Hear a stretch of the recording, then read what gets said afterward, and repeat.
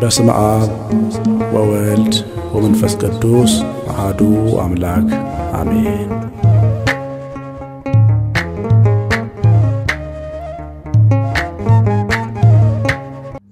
ተወዳጆች እግዚአብሔር እጅግ አድርጎ የሚወዳችሁ በዘላለም ፍቅሩ በመስቀል ላይ በተሰቀለ ጊዜ በፈሰሰ ደሙ ነፍሱን ለውጦ እናንተን እኛን ከመስቀል አውርዶ እሱ መስቀል ላይ ወጥቶ የሚሰሩትን አያውቁምና ሲበድሉ ሲስቱ ሲያጠፉ እንደ ሕፃናት ስለሆኑ ስለማያውቁ ስለሆነ እባክህ ይቅር በላቸው በማለት ምሕረትና ይቅርታን ያቆመ ይቅር ያለን ቸርነቱ ብዙ የሆነ ጌታችን መድኃኒታችን ኢየሱስ ክርስቶስ ክብር ምስጋና ይገባዋል። እንዴት ቆያችሁ? ሁልጊዜ በቃሉ መግቦት የሚያረሰርሰን ለነፍሳችን መጽናናትና ተስፋ የሚሰጥ ክብር ምስጋና ይገባዋል። ከታች ባለውለታዬ የሚለውን የዩቲዩብ ቻናል ሊንክ አስቀምጬላችኋለሁ። ሰብስክራይብ ያደረጋችሁት ሰዎች ሰብስክራይብ አድርጉት። በዛ መንገድ በዛ ቻናል በኩል የመጽሐፍ ቅዱስ ትምህርቶች በተከታታይ ከዚህ ቀደም የተቀረጹ ትምህርቶች አሉ። እነሱን በዛ ቻናል ላይ ለማኖር የተዘጋጀ ስለሆነ እንድታዩት ያግዛችኋል። ሰብስክራይብ እንድታደርጉት በዚህ አጋጣሚ አሳስባችኋለሁ። ሐዋርያው ጳውሎስ በአንደኛ ቆሮንቶስ ምዕራፍ 13 ስለ ፍቅር በጻፈው ክታቡ ላይ ደብዳቤው ላይ ፍቅር ለዘወትር አይወድቅም ይላል። ዕውቀትም ይሻራል፣ ትንቢትም ይሻራል ይላል። ትንቢት የሚሻረው በመሆን ነው። ይሆናል የተባለ ትንቢት ከሆነ በኋላ ትንቢት መሆኑ ይቀራል። ዕውቀትም በአዲስ ዕውቀት ይተካል። ሁልጊዜም ቢሆን በዓለም ላይ ያለው ዕውቀት ራሱን አፕዴት እያደረገ ትናንት የነበረው ዕውቀት ዛሬ የነበረው ዕውቀት ደግሞ ነገ እንደማይኖር ዕውቀት በዕውቀት እንደሚሻር ታውቃላችሁ። ፍቅር ግን ለዘላለም ለዘወትር አይወድቅም ይላል። ፍቅር የብረት ምሰሶ ነው። በጣም ጠንካራ ኃይል ነው። ፍቅር በጣም ብርቱ ኃይል ነው። ከምድር እስከ ሰማይ የተዘረጋ መሰላል ነው። አንዳንድ ሰዎች ለምንድን ነው ሰማይ የማይናድብን የማይወድቅብን ይላሉ። ሰማይ የማይወድቀው በፍቅር ምሰሶ ስለተያዘ ነው። ለምንድን ነው ምድር ማትከዳን ማትደረመስብን? ለምንድን ነው ምድር ማትወጣን ተከፍታ ብለው ይጠይቃሉ። ይህን የሚጠይቁት በምድር ላይ የሚተራመሰው ሕዝብና በውስጡ ያለው የኃጢአት ስር ስለሚያስመርረው ነው። ምድርን የተሸከመ የፍቅር ትከሻ ስለሆነ ነው። ፍቅር የጸና ትከሻ የጸና ምሰሶ ነው። ለዚህ ነው ፍቅር ለዘላለም አይወድቅም የተባለው። በተለይ እግዚአብሔር እኛን የወደደበት ፍቅር የሚወድቅ ፍቅር አይደለም። ፍቅር ለዘወትር አይወድቅም ማለት ወረት የሌለበት በሁኔታ የማይቀየር ነው ማለት ነው። ስለ እግዚአብሔር ፍቅር ስነግራችሁ ምን ያህሎቻችሁ እንደምታምኑ እግዚአብሔር ብቻ ነው የሚያውቀው። በምድር ላይ ልንገራችሁ እግዚአብሔር ልጆች፣ በምድር ላይ ያልተሰበከው ያልተነገረው የእግዚአብሔር ፍቅር ነው ብዬ ነው የምመለከተው። እንደ እግዚአብሔር ፍቅር አቅልለን የምናየው ያን ያህል ከስብከት ያለፈ የማይመስለን ግን እግዚአብሔር በጣም በጣም በጣም በጽኑ ፍቅር ሰዎችን እንደሚወድ ለመናገር የቃላት ጉልበት እንደምናጣ ብዙዎቻችን አንገነዘብም። እግዚአብሔር ፍቅር በጣም የተለየ ነው። እግዚአብሔር ፍቅር የሚገባን ፍቅር ሲይዘን ነው። በጣም የምንወዳት ወይም በጣም የምንወደው ሰው ሲኖር ያ የምናፈቅረው የምንወደው ወይም የምናፈቅረው ከመውደድም ከፍ ያለው ስሜት ፍቅር ነው እና የምናፈቅረው ሰው ወይም የምናፈቅራት ልጅ ምንም እንድትሆን አንፈልግም። እያደከመችን መልሰን እንወዳታለን። እንደው በጣም የሚገርማችሁ ሰውኛ የሆነ ምሳሌ ልንገራችሁ። ከተወሰነ ዓመታት በፊት ወላጆች ነበሩኝና አንደኛው ወዳጄ ውጭ ሀገር አሜሪካን ሀገር ነች ያለችው የሴት ጓደኛው በጣም ነው የሚወዳት። ብዙ ጊዜ ስለሷ እየተናገረ አይጠቅምም። እሷ ደግሞ በጣም ቁጡ ተናዳጅ ናት። እና በአንድ አጋጣሚ ምሳ እየበላን እያለን ሶስተኛ ጓደኛችን አብሮ አለ። 3 ሆነን ነው ምሳ የምንበላው። ደወለች እና ስለ ሰርግ ጉዳይ ነው የሚነጋገሩት። እሷ እዚህ መታ አዲስ አበባ ለመጋባት እቅድ እያወጡ ነው። እና በእቅድ ውስጥ እሱ ይጠቅማል ብሎ የሚያስበውን ሐሳብ እንዲህ ብናደርግስ ብሎ ሲያቀርብ በኃይል ተናገረችው። በኃይል እሱን ከፍ ዝቅ አድርጋት ነው የተናገረችው። እና ፊቱ ተቀያየረ። ያው እንደምታውቁት ሰው ሁሉ ጊዜም ቢሆን ኃይለኛ ንግግር ዘለፋ ሲያገኝ ክብሩ ስለሚነካ መልኩ ፊቱ ይገለበጣል። እና ፊቱ ተቀያየረ። ምንም ክፉ አልተናገረም። አዳመጣትና ስልኩን ዘጋው። ማታ እንደዋወላለን ብሎ ማለት ነው። ይህን ነገር የተመለከተው ሌላው ሶስተኛ ወዳጃችን አብሮን ያለ በጣም ተበሳጨ እና ልጅቷ የሰራችው ስህተት ወይም ስሜታዊነቷ ልክ አይደለም። ግን ስሜታዊነቷ መሸከም የቻለና መሸከም ያቃተው ሰው ነበር። እና ጓደኛው ሶስተኛው ሰው ቀጥታ ከሷ እንዲለይ ነው የመከረው። ምን ታርገልሃለች እቺ ገና ሳታገባት እንደዚህ የምትጮህብ እንደዚህ የምታዋረድ ማታከብር ስታገባት ምን ልትሆን ነው? እና ልታስብበት ይገባል። በጣም ከባድ ውሳኔ ነው። አንተ በኑሮ አታንስም። መርካቶ ውስጥ ትነግዳለህ፣ ገንዘብ ኑሮ አለ። አሜሪካን ሀገር ሄደህ መኖር ምን እንደሚያጓጓ ኑሮ ከጓጓ የተሻለ ኑሮ ያለ እዚህ ነው። ምንድነው የሚያሳስብህ? ለምንድነው እንደዚህ ራስህን የምታዋርደው ብሎ በጣም አልፎ መምከር ጀመረ። ይሄን የሚመክረው ያላፈቀረው ሰው ነው። ያፈቀረው ሰው ግን ግድ የለም ማለት። ከዛ በኋላ ነገሩን ብዙም ማስተያየት አልተሰጠበትም። እሱ ትከሻ ስላለው አሳለፈውና ከሁለት ቀን በኋላ ወዳጄ ስለነበረ ደሞ ደወለችለት። በሌላ መንገድ ስንገናኝ እሷ ስትደውልለት አንድ ሆነ። የሚያወሩት በፍቅር ነው። እሷም በፍቅር እሱም በፍቅር ያወራሉ። እና የፍቅርን ጉልበት ነው የተመለከትኩበት። ያችሁ ፍቅር ይሸከማል። ፍቅር ብዙ መሸከም ይችላል። የሚወዳትን ልጅ መሸከም የቻለበት አቅሙ ያወጣት ልጅ ፍቅር ነው።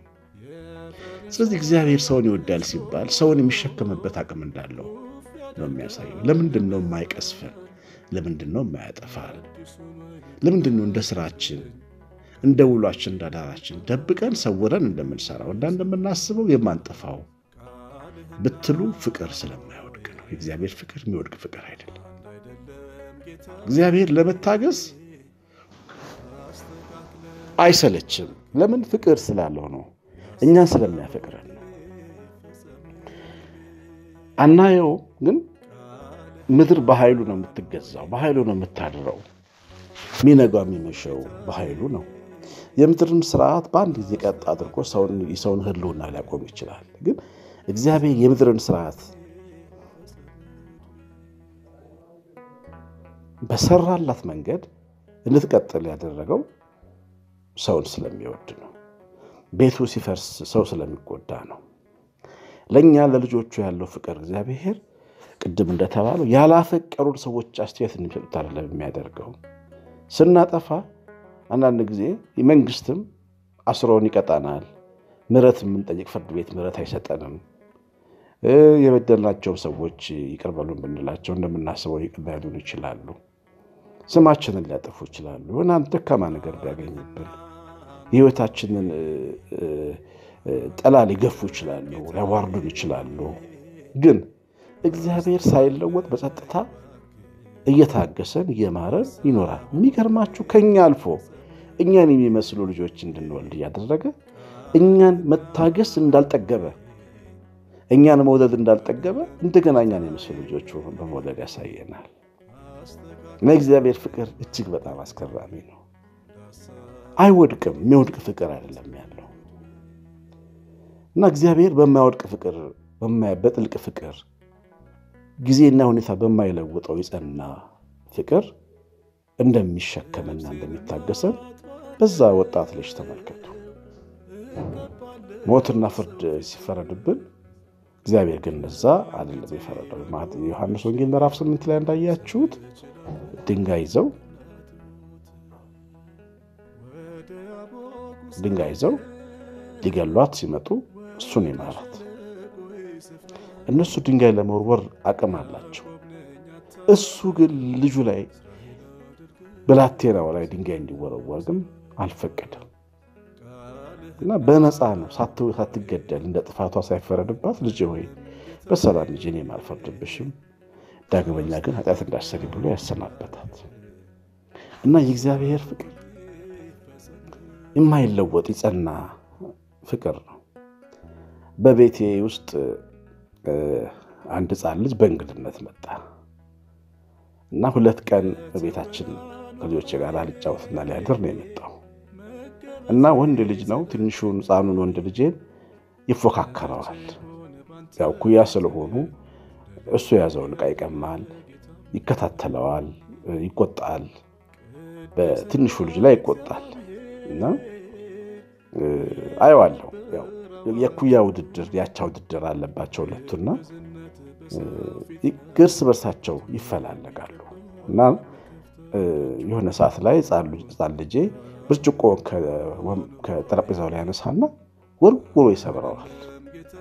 ወርውሮ ሲሰብረው ብርጭቆ ሲደቅ ደስ ይለዋል። እሱ ያን በማድረጉ የብርጭቆ መሰበር ብርጭቆ እንደሚሰበር እየተማረ ነው። እንግዲህ በተግባር ሕፃን ልጅ እየተማረ ነው። ብርጭቆ ሰበረውና ወዲያው ቶሎ ብላችሁ ጥረጉት እግራቸውን እንዳይቆርጠው ብለን አሴር ለምንድን ነው ብርጭቆ የምትሰበረው? ብርጭቆ አይሰበርም፣ ዕቃ አይወረወርም ብለን በቃላችን እንደመምከር አድርገን አስተማርነው። ሶሪ በላሉ ሶሪ አለ ይሻለ።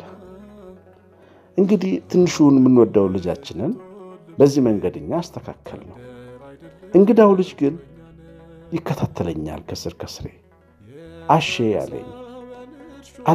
ብርጭቆ እኮ ሰበረ አሴር አለኝ። አዎ ሰብሯል አልኩት። ግን እኮ አልገረፍከውም አለኝ። አዎ አልገረፍኩትም አልኩት። ለምንድን ነው የማትገርፈው አለኝ። አይ አሴር ጥፋተኛ መሆኑን ስላወቀና ይቅርታ ስለጠየቀ አልገርፈውም። ብርጭቆ የሚሰበር መሆኑን አላወቀም ነበር። አሁን ግን ሲወረውረው እንደሚሰበር ተማረ።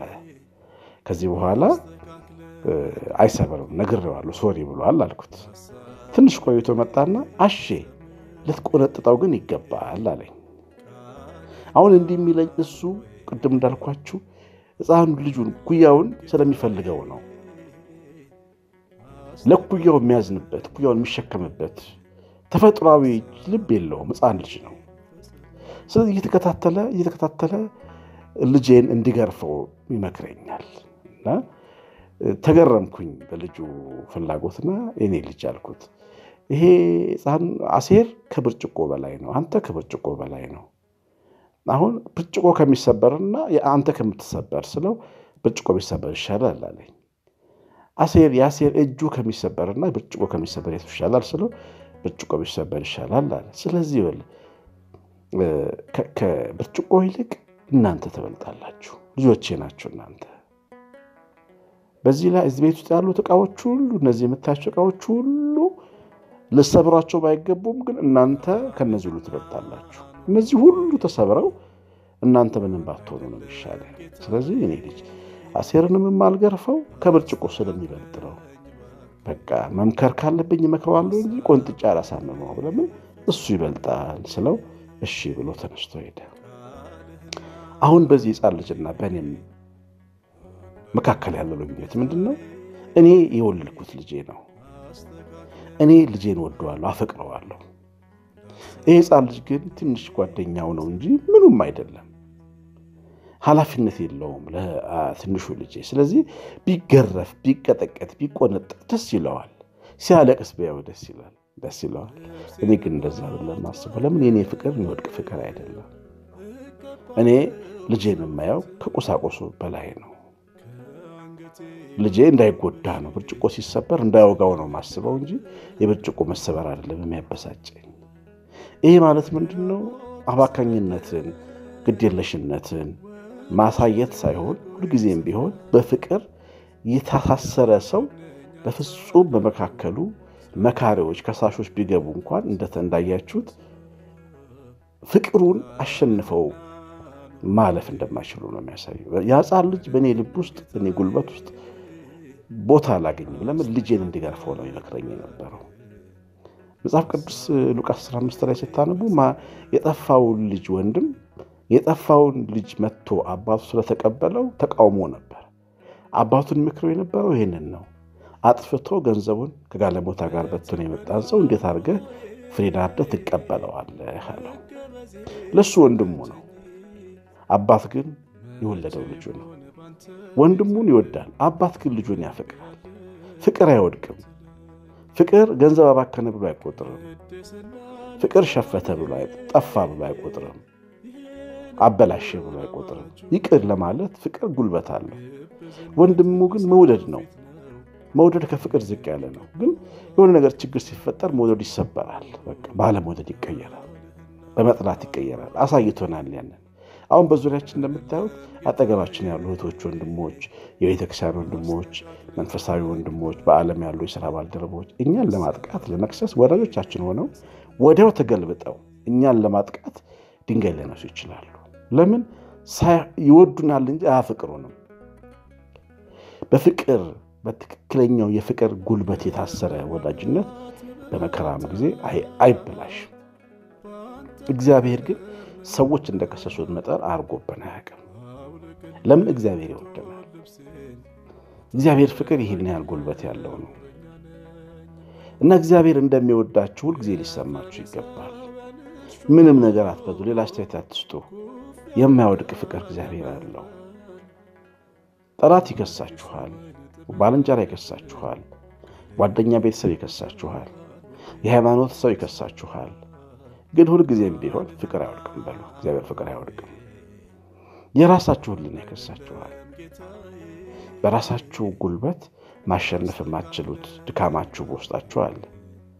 ሞክራችሁ ያቅቷችኋል። ለብዙ ጊዜ ጸበል ተጠምቃችኋል፣ ሱባኤ ገብታችኋል፣ ንስሐ ገብታችኋል። ከዛ ነገር ግን አልወጣችሁም። ስለዚህ ኃይል ትፈልጋላችሁ፣ መንፈስ ቅዱስን ትፈልጋላችሁ። ኃይል እስክትቀበሉ ድረስ በኢየሩሳሌም ከተማ ያላችሁ በልባችሁ አላችሁ። ያ ድካማችሁ በሕይወታችሁ ሲመጣ ሕሊናችሁ ይከሳችኋል። ሕሊና እንደ ቀይ መብራት ነው፣ መጮሆን አያቆም። ሕሊና ይከሳችኋል። አንዳንድ ሰዎች ሕሊናቸውን እየሰሙ ተስፋ ቆርጠው ከእግዚአብሔር ፊት ይኮበልላሉ፣ ተስፋ ይቆርጣሉ። እልም ብሎ ዓለም ውስጥ ይጠፋሉ። ሰይጣን ይበላቸዋል፣ ዓለም ይበላቸዋል። አንዳንዶችም ሲጨክኑ እንደው ሲከፋ እንደ ይሁዳ ተሰቅሎ ይሞታሉ። እናንተ ግን ሁሉ ጊዜ አይምሯችሁም ሲከሳችሁ ፍቅር አይወድቅም በሉ። እግዚአብሔር ፍቅር አይወድቅም። የእግዚአብሔር ፍቅር መፍትሄ ያለው ፍቅር ነው። ዝም ብሎ የሚያልፍ ግድ የለሽም አይደለም፣ መፍትሄ ያለው። በድካማችሁ በስንፍናችሁ ባቃታችሁ ነገር ላይ እግዚአብሔር አቅም አለው። ስለዚህ መፍትሄ ይሰጣችኋል። ቀን ነው እንጂ የሚፈልገው እግዚአብሔር ያንን ቀን ጠብቆ እናንተን ድካም ያጠፋል፣ ያስተካክልላችኋል። ስለዚህ ፍቅር እንደማይወድቅ እመኑ። ፍቅር ከሕግ በላይ ነው። ከሕግ ሁሉ በላይ የሚጠቀሰው ፍቅር ነው። እግዚአብሔር ሲወደን ከሕግ በላይ ነው። ብናጠፋው ብዙ ነገር ሊኖር ይችላል እንደ ሰው። ግን እኛ የምናጠፋው ልክ ላይሆን ቢችልም እግዚአብሔር ፍቅር ግን አይቀይርም። እግዚአብሔር ነው፣ አይለወጥም። እግዚአብሔር ፍቅር ነው ይላል እግዚአብሔር ቃል። ይህ ቃል አይለወጥም። በቃ ያውም የማይወድቅ ቃል የማይለወጥ ፍቅር ነው። ሁኔታዎች የማይለውጡት፣ ወቅት የማይለውጠው፣ ጊዜ የማይለውጠው ፍቅር ነው እግዚአብሔር ሲወዳችሁ በማይለወጥ ፍቅር መሆኑን ሁልጊዜ ያወቁ፣ ሁልጊዜ አስቡ። ይሄ ገንዘብ ይሆናችሁ። በተለይ በደከማችሁ ሰዓት፣ በራሳችሁ አቅም ባጣችሁ ጊዜ፣ ሰው በጠላችሁ ጊዜ፣ ራሳችሁን መጥላት በጀመራችሁ ጊዜ ፍቅር እንደማይወድቅ አስቡ። የማይወድቅ ፍቅር አለ እግዚአብሔር ለእናንተ። የማይወድቅ ፍቅር አለ። እንዲገባችሁ እግዚአብሔር ይርዳችሁ። እንዲገባን እግዚአብሔር ይርዳን። እሱ እንደሚወደን እንዲገባን እግዚአብሔር ይርዳን። እሱ እንደሚወደን እናት አባት ዘመድ ይወደናል። ግን እናት አባት እናትም በሞት ተወስዳ መቃብር ትገባለች። አባትም የምንወደው አባትም እያለቀሰን መቃብር እንሸኘዋለን። የምንወዳቸው ወንድሞቻችን ወይ ሩቅ ይሄዳሉ ወይ ሞት ይወስዳቸዋል። ሞት የማይወስደው መቃብር የማይገባው በመቃብር ድንጋይ የማይከደነው ለዘላለም ሕያው የሆነው የእግዚአብሔር ፍቅር ግን ሁልጊዜ ከእናንተ ጋር ነው። አይለወጥም። እግዚአብሔር ይወደናል፣ አይለወጥም። እግዚአብሔር ይወድሻል፣ አይለወጥም። ጌታ ኢየሱስ ክርስቶስ ይወድሻል፣ አይለወጥም። በምንም መንገድ አይለወጥም። በምንም ሁኔታ ውስጥ አይለወጥም። ካልታጠቡት ጋራ እንጀራ መብላቱ ይሄን የሚያሳየው የአይሁድ መምህራን ይበሳጩ የነበሩት እንዴት ከኃጢአተኞች ጋር እንጀራ ትበላለህ እያሉት ነው። ጌታ የተከሰሰበት ትልቅ ክሱ ኃጢአተኞችን ይወዳል መባሉ ነው። ተከሶበታል፣ ታምቶበታል። ይሄን ፍቅሩን ታምቶበታል። ታውቃላችሁ፣ ሲያፈቅር ሰው በፍቅሩ ምክንያት ይታማል። አገር ስለሱ ያወራል። አገር ነው፣ እስራኤል ነው ስለ ጌታ ያወራችሁ። አምታዋለች። የኃጢአተኞች የቀራጮች ወዳጅ ብለዋለች።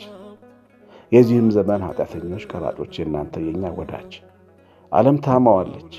ጻድቅ ራሷን ጻድቅ አርጋ ራሷን አመጻድቃ ጌታን ትኮንናለች። ግን ሁልጊዜም ቢሆን ፍቅር አይወድቅም።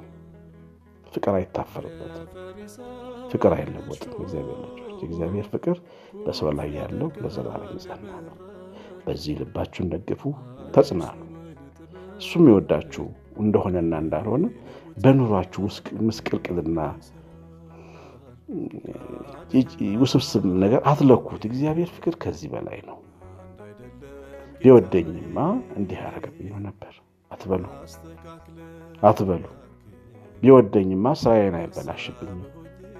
ቢወደኝማ እናቴን አይወስድብኝም፣ አባቴን አይወስድብኝም፣ ወንድሞቼን እህቶቼን አይወስድብኝም። በሞት ቢወደኝ ኖሮ ቢሰማኝ ኖሮ እኔ እንዳልኩት ያደርግ ነበር የምትሉ ጌታ ከፈለገ ሞት ለጌታ ሞት አይደለም፣ ለኛው ነው ሞት። ለጌታ ሞት ከጨለማ ዓለም ወደ ብርሃን ዓለም ሰዎችን ማሸጋገር ነው፣ ማክበር ነው።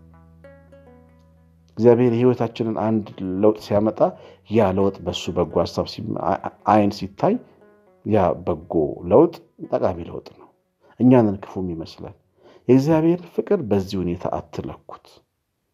የማይለወጥ የማይወድቅ ፍቅር ስላለው ሐዋርያ ጳውሎስ ፍቅር አይወድቅም ብሎናል። ቸርነቱ ፍቅሩ ይብዛላችሁ። አእምሯችሁን እግዚአብሔር ይክፈት። እንደሚወዳችሁ እንድትረዱ ያግዛችሁ። የእናታችን የቤታችን በረከት ይደረባችሁ። በዚህ ትምህርት ከተባረካችሁ አካፍሉት።